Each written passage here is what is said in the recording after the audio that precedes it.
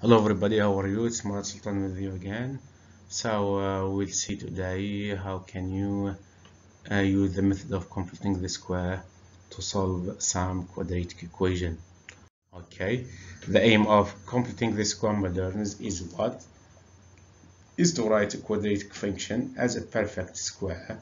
Here are some examples of perfect square.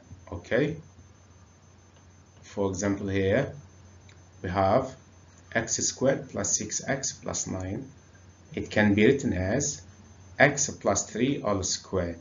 Okay, why x plus 3 all squared? Because 6 divided by 2 is 3, and you will square this 3 gives 9.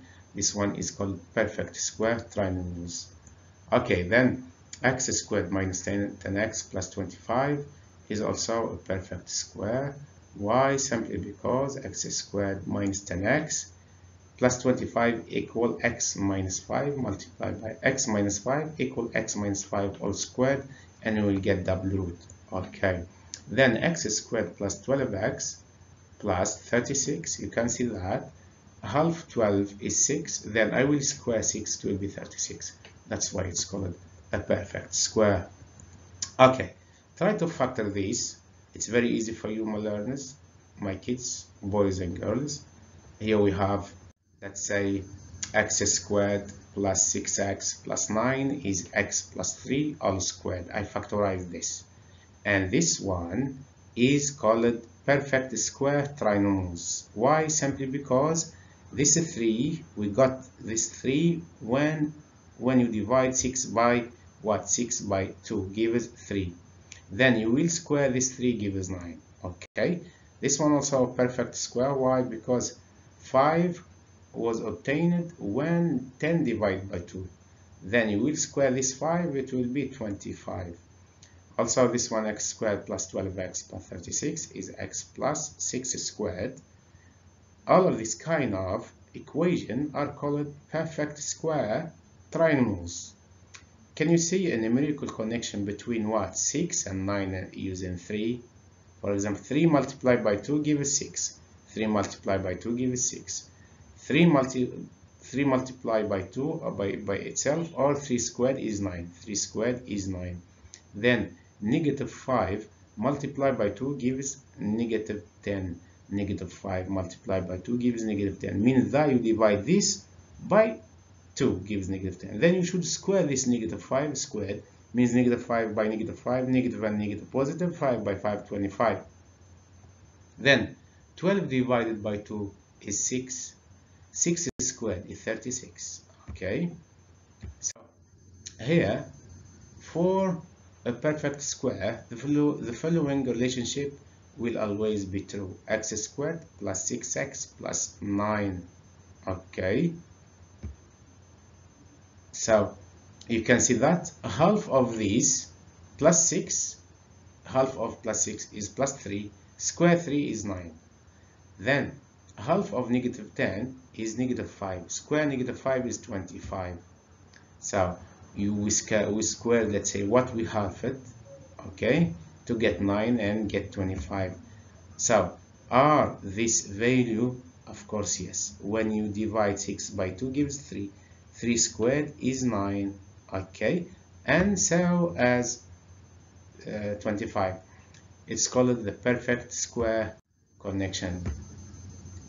Here, for example, in the following perfect square trinomials, the constant term is missing. Can you predict what it might be, my learners? For example, here x squared plus 14x plus what? We want to make a perfect square trinomials. Means that you will divide 14 by 2, gives 7. Then right here 7 squared, it will be 49. And you square this. Okay? For example, here, find the constant term by squaring half the coefficient of the linear term. This is the linear term. The coefficient of the linear term is 14. 14 divided by 2 is 7. 7 squared, 49. Here you should write 49. Okay. Then, okay, it will be 14 over 2 is 7 squared. It will be 49. So I can continue to complete the constant term that is missing. Okay, then x plus 14x plus 49 is equal to x plus 7 all square. Okay, then here we will try to create perfect square trinomials, meaning that x squared plus 20x plus what? The constant term you will get from where? From 20. You will divide 20 by 2, gives 10. 10 squared is 100. You should write here 100. The next example, x squared minus 4x plus what? The constant term. The constant term here, you will divide 4 by 2, it will be 2. Then you should square 2, it will be 4. You will write 4 here. Then x squared plus 5x plus what? The constant term. Why we search for the constant term? In order to construct a square or a perfect square trinomial. Means I will divide this coefficient of linear term, 5 divided by 2.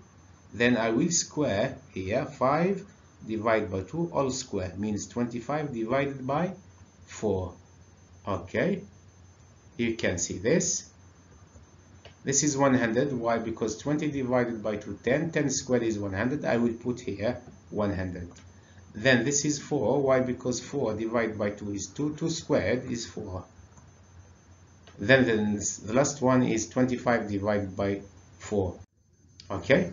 For example here, my learners, x squared plus 8x minus 20 equals 0. I will try to use the method of completing the square to solve this kind of quadratic equation. Okay, you can see that x squared plus 8x minus 20. It will be, I will divide 8 by 2, gives 4.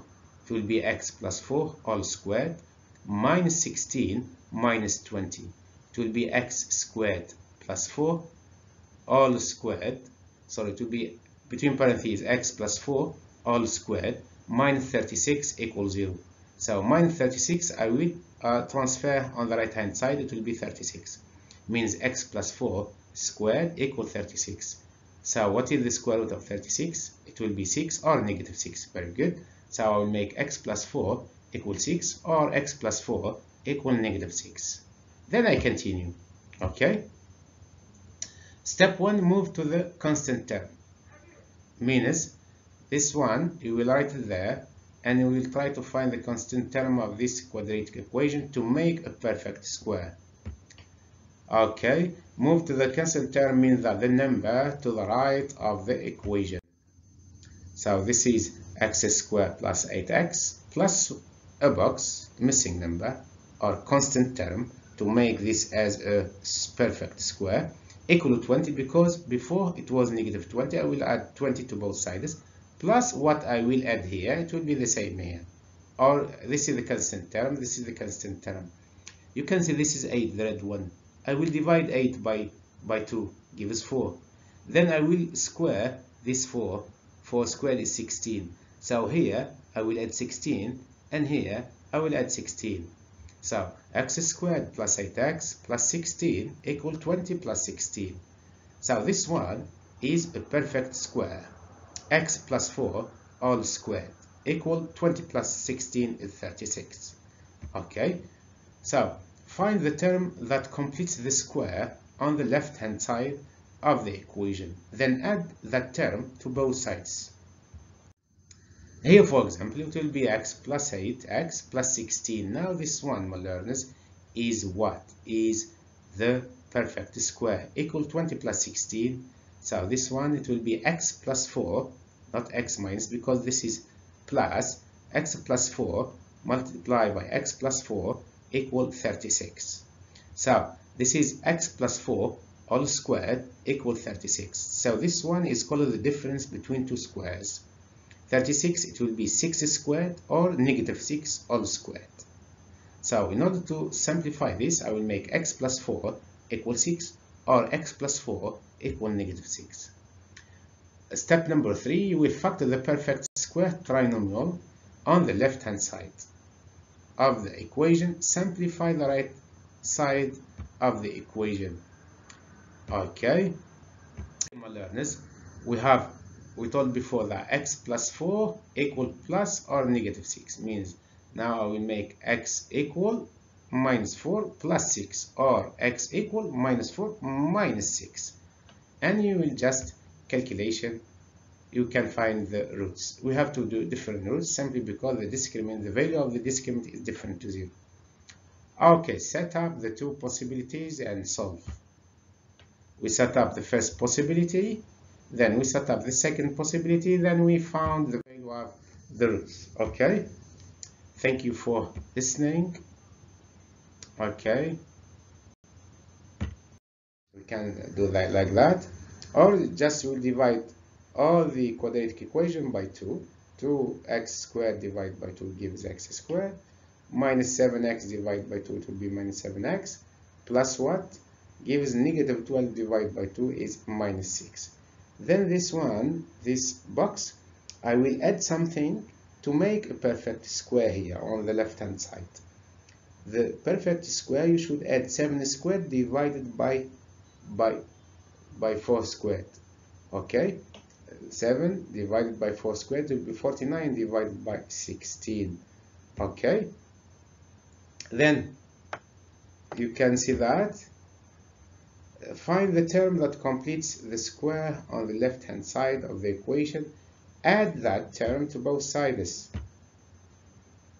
Then the quadratic coefficient must be equal to 1, that's why here we put 1. Okay, you complete the square, so you must divide all terms by the quadratic coefficient first, it's better. Okay, now we can read that x squared minus 7x over 2x plus 49 divided by 16. This one, my learners, is what is the perfect square, equal negative 6 plus 49 over 16. Here's minus 6, you can write as 6 divided by 1, then multiply by 16 to get the common denominator. I will write this as x minus 7 over 4 all squared equal negative 96 over 16 plus 49 over 16. So here we have, let's say, x minus 7 over 4 all squared equal negative 47 over 16. As this is a negative, so it's impossible to solve this kind of equation. We say impossible. Okay, but in fact it has complex